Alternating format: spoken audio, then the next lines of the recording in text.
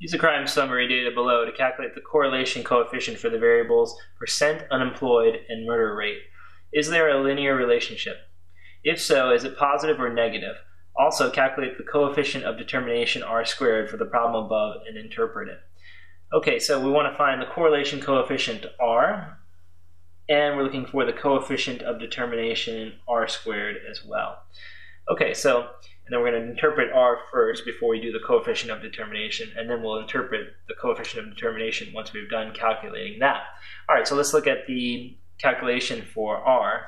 For r, it's a simple fraction. The fraction involves ssxy and ssxx times ssyyy, all under the square root at the bottom here. Okay, so we have the summary values. We don't have the original data, but it came from a crime study, and they were looking at two variables. The variable for the x was the percent unemployed, and then the predicting y variable was the murder rate. So the idea is to see if there's a relationship between those two, a linear relationship. So ssxy turns out to be 196.001, and that will be divided by the square root of ssxx, which is 27.6855, times SSYY, which is 1855.202. All right, now, when we work that out, we'll come up with the answer for R. So we end up having 196.001 divided by the square root of 27.6855 times 1855.202. Close up the parenthesis, hit enter, and we end up with the answer for R of 0.865.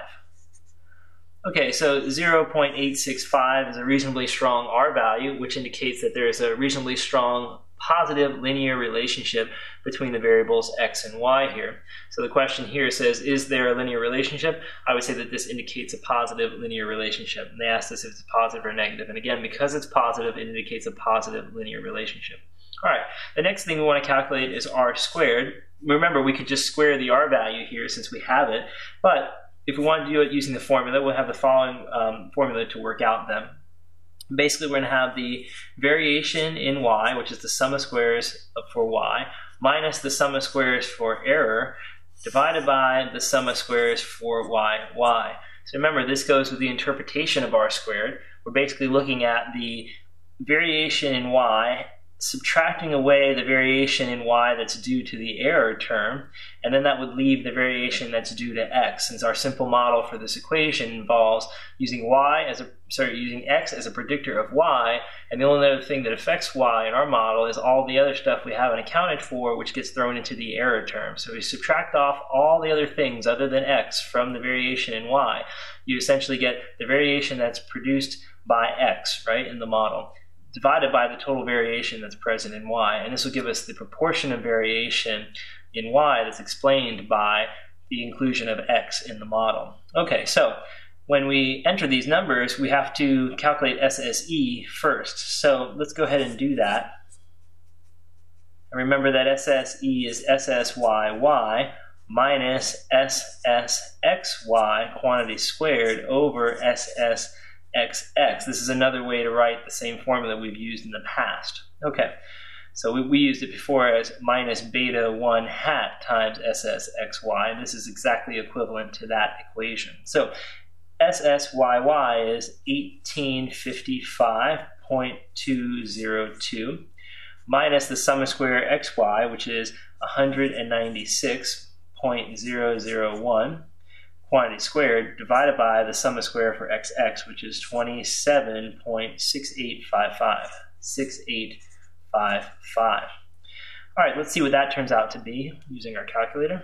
So we'll end up with 1855.202 minus 196.001 squared divided by 27.6855.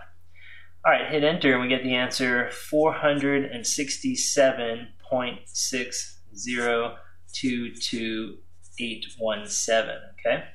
All right, now let's enter that into our formula for r squared. We're going to end up with SSYY, which is the 1855.202, minus the sum of squares for error, which we found out was 467 ... right? Divided by SSYY again, which is 1855.202. Now, I, of course, am not going to just use 467 in my calculation. I'll use the full decimal answer we have here. So I'm going to just type in 1855.202 minus the SSEE, which I still have in my calculator, so I'll just bring that down.